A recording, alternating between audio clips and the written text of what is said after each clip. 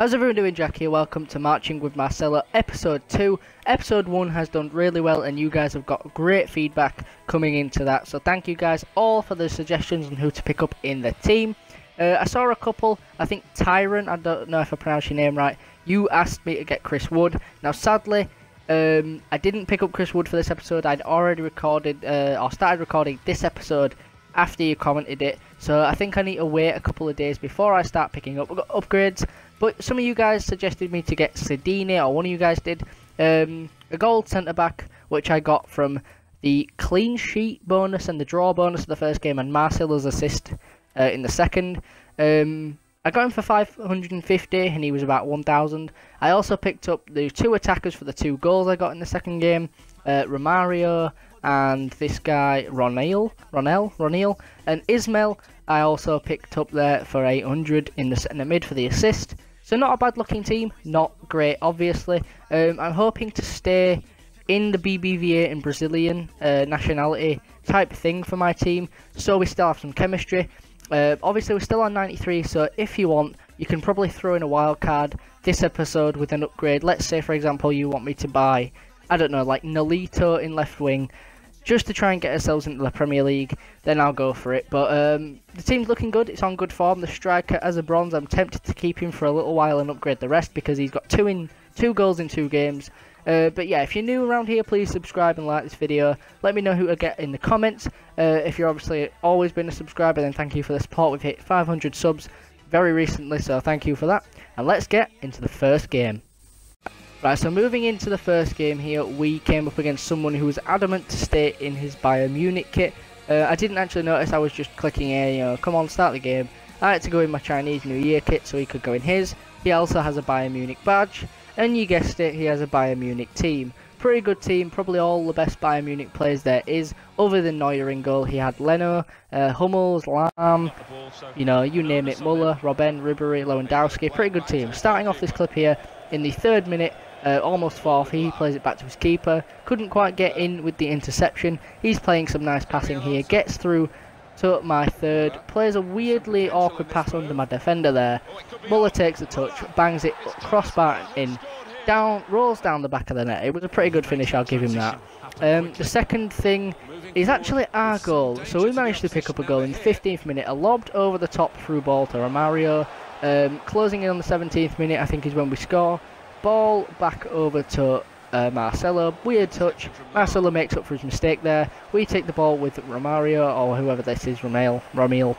Out wide, headers it in, and an easy penalty spot finish, but nevertheless it was still a goal. Right, he's on the attack here, and I obviously managed to clear it out. Goes right back to his defence, can't get in on it. He's got the ball out wide, plays it in to his player, back out wide, nice 1-2 with his players, takes it all the way out to the line round by Marcelo, back in. Marcelo's just been absolutely played there. Back inside, some nice 1-2 passing, straight down the middle to Lewandowski. Finesse with the left foot, hits the post, and we managed to, I thought I'd managed to clear it. He managed to clear it there. Now I got the ball, and he just gets it back instantly. And that was the reoccurring theme in the game. We had some possession, he had most. We were making the most of our chances with the 1-on-1 I think we had. And then a cheeky little ball roll there, nice 1-2 out to Ramil, Pablo, out. He makes decent runs, but they're not the best because they're easily intercepted by world-class players. Ball through here, great save from the keeper. And I'm just on the nick before half-time here, we forced a corner, bad pass to my player who clears it out, cheeky back heel from my player, and that is half-time. So far we got the 1 forward upgrade for the goal, 2-on-2, we're on par with this guy.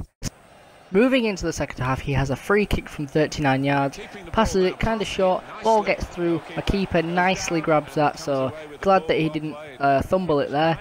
Here we go, playing it out wide on the counter-attack, lobbed over the top ball out to Romario, who cuts back inside, like fake shots straight into the defender, get a bit of luck to get it back, fake shot into the defender again, he gets it out, plays inside back to his centre-back, and nothing came of that chance.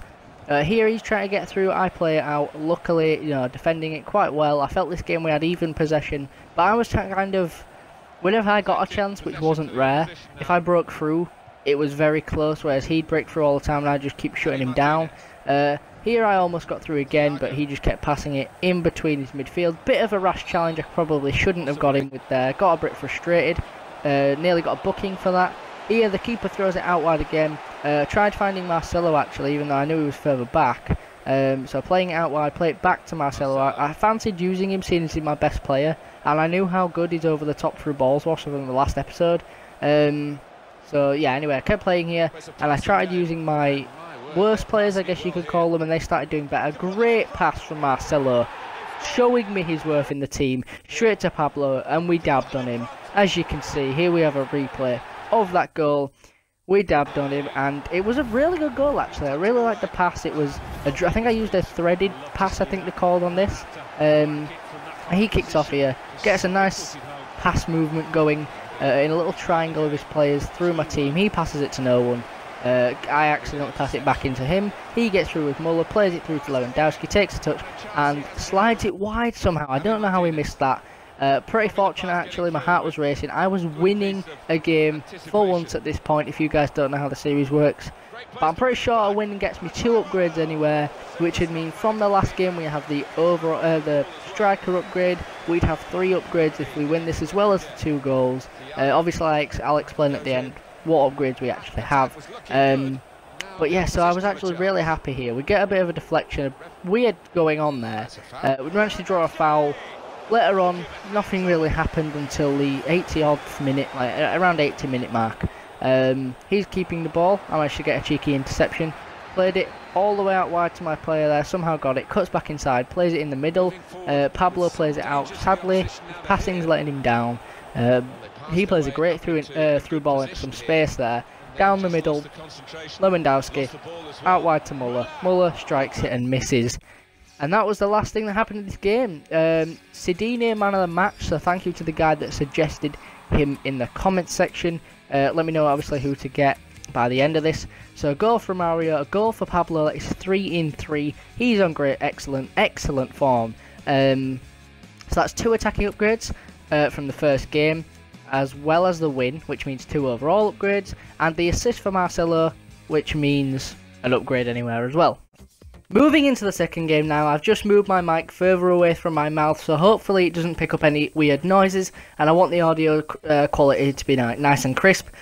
So yeah, moving into the second game, we were against a guy called Kangaroo Jack 256. He had a BBVA team with people like Koke, Murata, I think he had a Naki Williams, pretty decent team, and Nani. And Nani was a player he liked to use a lot in the team. He had Varane, he had, what's he called, Navas in goal. Yeah, anyway, he seemed to use Nani a lot. Like, he was doing a lot of skill runs where it seemed like he'd just flick the stick randomly. He'd, like, do a shimmy, a ball roll, a roulette, and just kind of go off to the side instead of where the open space was. So I have a feeling he maybe judged my team for being rubbish because it was bronze and just thought he'd just go for loads of skill runs. But in the first clip here, he had a chance, his guy chested it down and my keeper made a save of it. And this game was quite boring, it took a while to actually get going.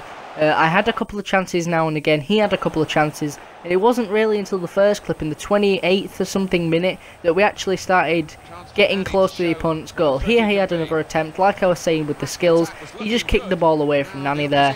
Lob ball over the top, doesn't quite get anywhere, gets out, he plays the ball through, and Murata, that's it, Murata manages to finish it with the outside of the foot finish.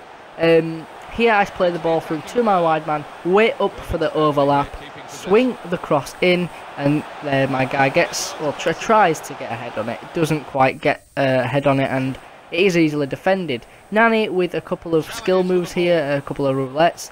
I with Pablo, is it? Play a ball through, play Pablo back through, and score. So, just saying, this bronze striker is turning out to be one of the best strikers I've ever used. Like, I think he got 4 in 4 or something. His record at the moment is absolutely incredible.